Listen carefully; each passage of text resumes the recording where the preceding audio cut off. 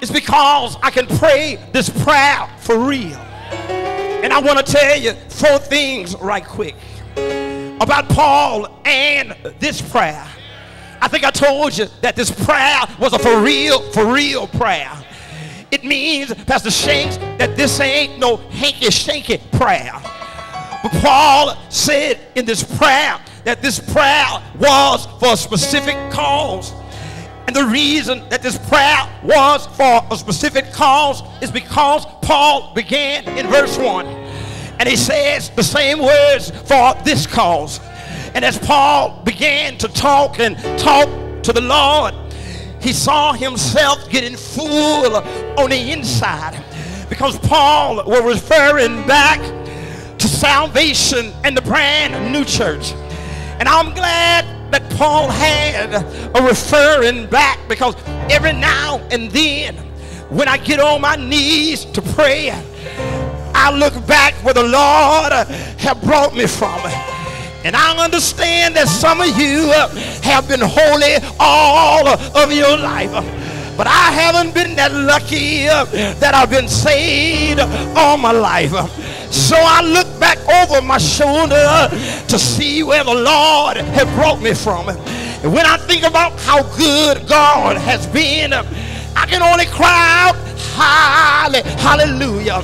But not only did he pray for a specific cause, but the next thing I see, that his prayer was so important that it drove Paul from his feet or his seat to bow down on his knees. And every now and then I can be in the kitchen and I can be looking through the shades of my family room. Something could come on television where some child got shot or dead. And I can look back over my life when I was running the streets, and I can start praying, thanking the Lord for saving a fool like me. But in the midst of my praying, I had to drop down on my knees. Every now and then we ought to drop down on our knees. Prayer standing up is all right. Prayer sitting down is all right. But it's something about when you get on your knees. I come by to tell you that it's all right to pray on your knees. Let me tell you why that it is all right. Because when you bow down on your knees, you're letting God know, I desperately need you. You let God know I'm dependent on you. You let God know I respect you. You let God know that he's able. Isn't he able? Well, I come by to tell you, kneeling is all right. Paul, when he was leaving the Ephesian leaders in Acts 20 and 36, he kneeled down to pray on his farewell message. Stephen got on his knees when he was stoned, prayed for them and fell asleep. Peter got on his knees when he raised Tabitha. I come by to tell you, not only was it specific, not only did it bow his knees, but his prayer addressed God. I come by to tell you, on my way to my seat, that God so loved the world that he gave his only begotten Son, that whosoever believeth in him shall not perish, but have everlasting life. Paul says, for this cause, don't look at my tribulations. It's for God's glory. Don't look at my trials. It's for your glory. Don't look at my sickness. It's God be the glory. He says, for this cause, I bow to my knees. But this what I got all happy about. Look what Paul prays for. He did not get on his knees and pray for silver and gold. He did not get on his knees and pray for houses and land. But Paul got on his knees. His prayer was for the family of God. He prays for strength by God. He prays for power through God. He prays that Christ will reign and rule. He prays that the Holy Spirit will indwell.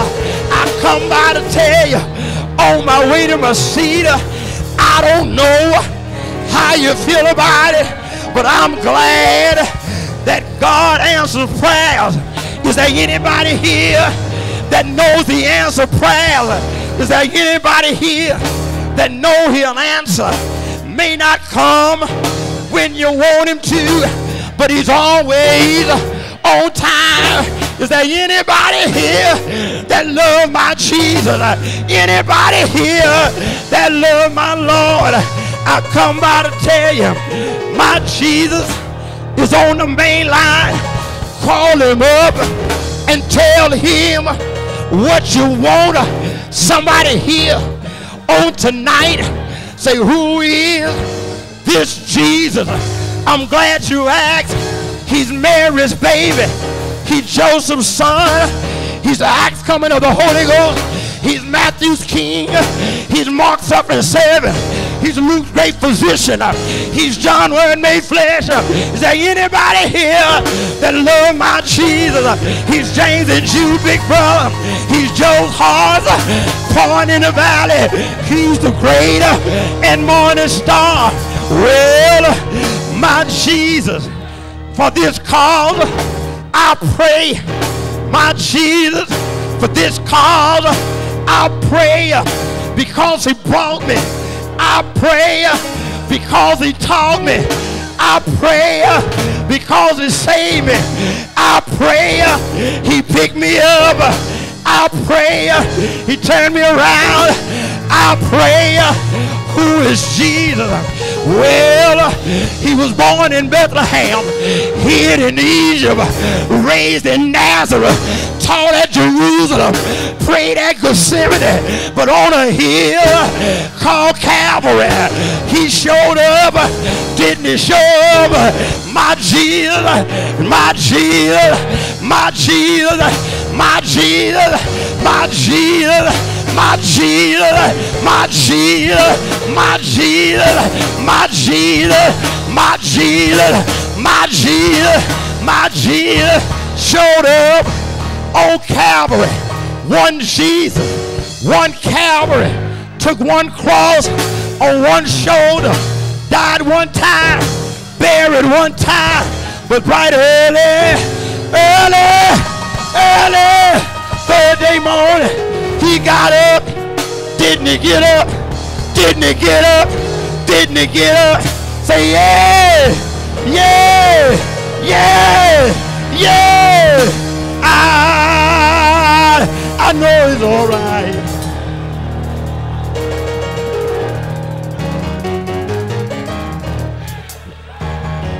In the eye, in the eye, in the eye.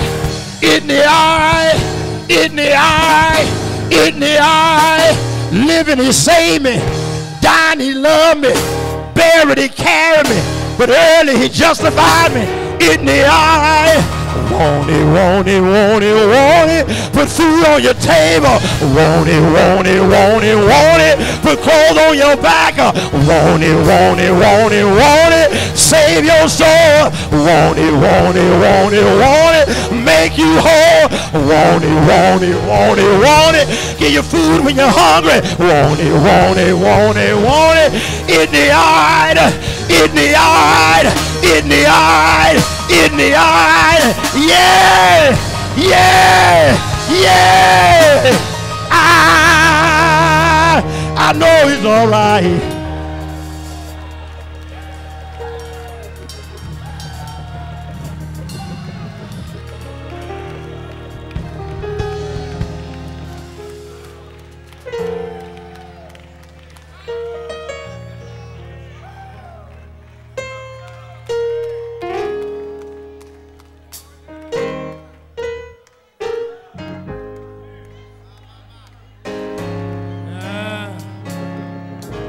doors of the church is open. Is there one by letter Christian experience or by baptism? There might be somebody here tonight that might need prayer. You don't have to leave here until we have prayed for you and with you.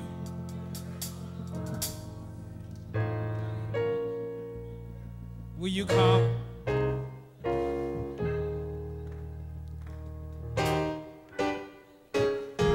Amen. Will you come?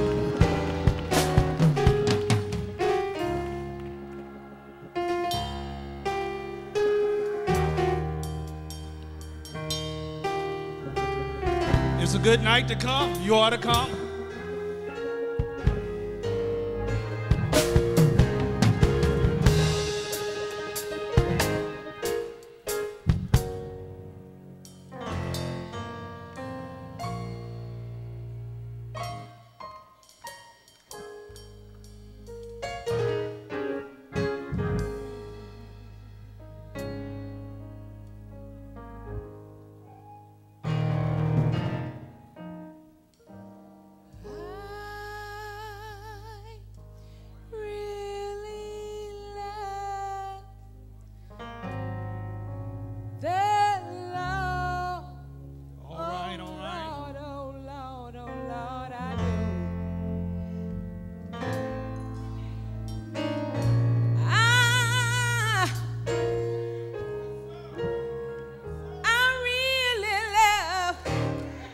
I really love the Lord.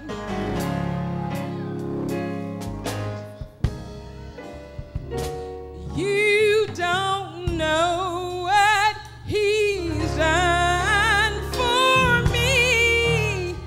Anyone else, will you come?